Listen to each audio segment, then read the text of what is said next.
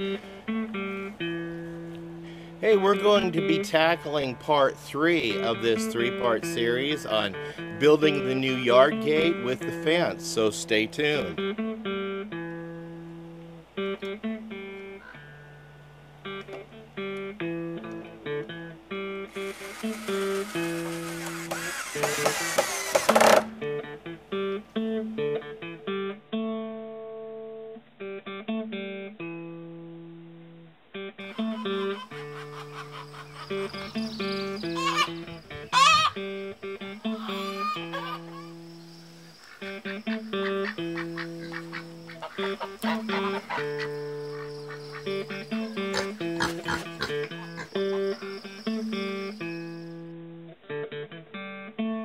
Hello folks, welcome back to Pine Meadows Hobby Farm. I'm your host Jerry Hansen. We're doing a 3-part series. This is the third in 3 parts, and we're doing a project of building a gate with a fence. This is a building project series here on the Homestead. So we're going to go ahead and finish it up and try to get some cross braces in and get some weed barrier along with attaching the fence wire. So let's get the show on the road.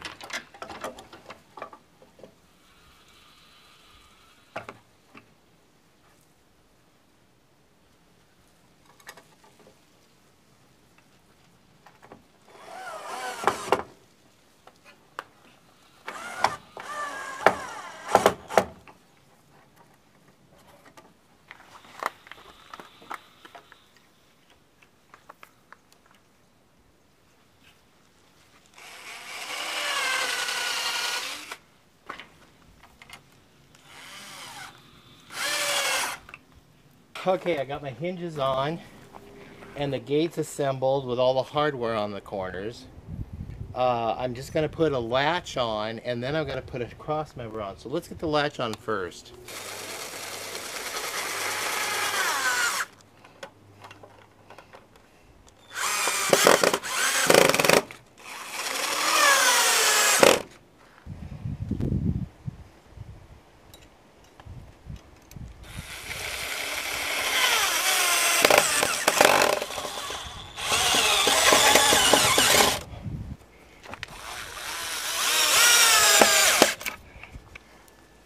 Now I got the latch on, and I'm able to put a lock on here so we can lock the gate closed, but I don't think I need to lock the gate closed over here. I just need to put a cross member up here to give this 10-foot long gate a little bit of more stability before I put the fencing on. But I got some super duper large hinges on this thing, and it's designed to open out. And the primary reason is to get a truck through here. I'll be packing gravel in here and getting an access to the back side of my property from here so I can take produce or product feed up to the barn, because we do intend on getting some milk goats, or a milk goat, and maybe a couple other livestock. I don't know, I'm open.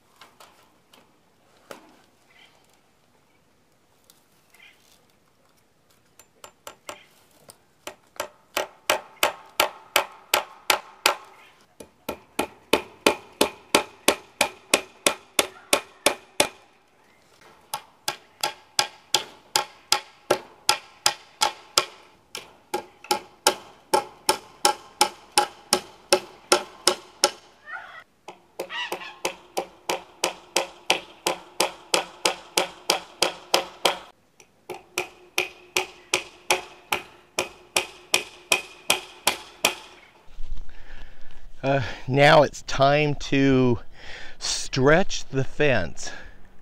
I got my fencing staples, I got the hammer to set them in place, and I got a pipe wrench that I'm going to use to stretch the fence.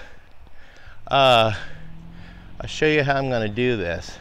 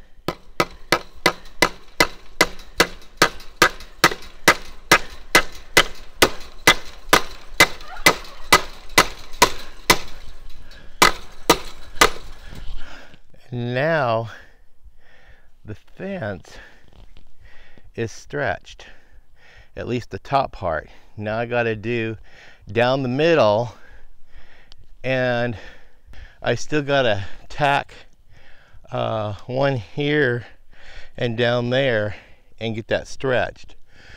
So let's figure out where the middle is, put one in place and stretch it.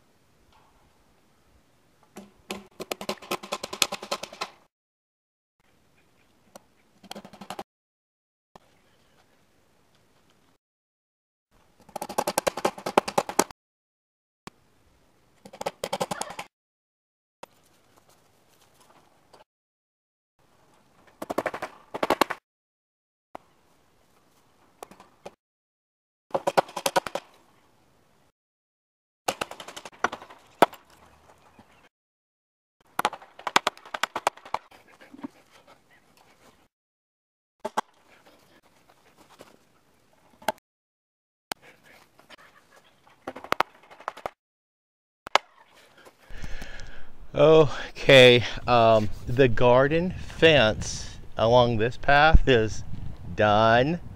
Now let's turn our attention towards the gate. I'm going to go ahead and cannibalize the old gate. We're going to take the screen off of that and then put it on here. Now this is a 9-foot wide gate. The original gate was 10 feet wide. So I'm going to have plenty of leftover to trim off on this screen, but we're going to mount this one on the inside, not the outside. So let's get that sucker mounted.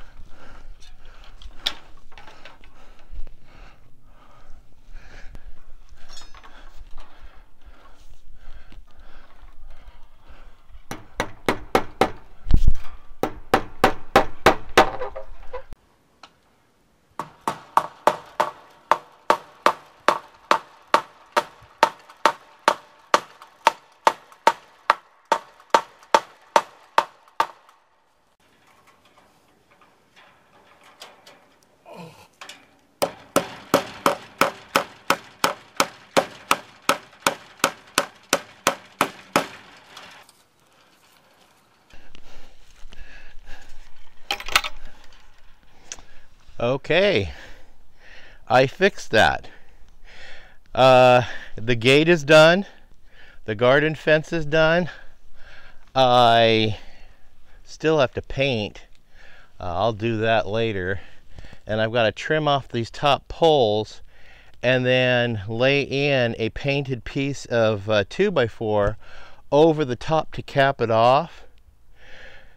And that way it'll strengthen up the top boards a little bit, because the top boards gives the fence some rigidity, so when I stretched the fence the poles didn't give in this type of soil. And mind you, my soil is so shallow, I had to build or dig a bigger hole and pack in 2 bags of that Quikrete to be able to cement it in and make it nice and stable. I want to thank you guys for joining me on this 3-part series on building the garden fence and the yard gate. I'm your host, Jerry Hansen. This is Pine Meadows Hobby Farm. Please stay tuned to more videos. You could do that by, if you aren't subscribed already, please do. I don't charge, neither does YouTube. And click that bell icon that alerts you to new videos as I upload them, so you guys can be updated on the new adventures I'm embarking on here on the homestead. I've got a lot of more activities coming up. Please click that share button and share my videos on your social media platforms. That introduces our channel to a lot more guests who wouldn't otherwise know that we are here. You can follow me on social media. I'm currently uploading to Twitter, Facebook, Pinterest, Reddit, Blogger, Tumblr. I'm also on LinkedIn and Parler.com and Facebook. Wow, I'm busy. Also, give me a thumbs up and leave a comment. We'll see you guys again in the next adventure. Stay tuned. Bye-bye.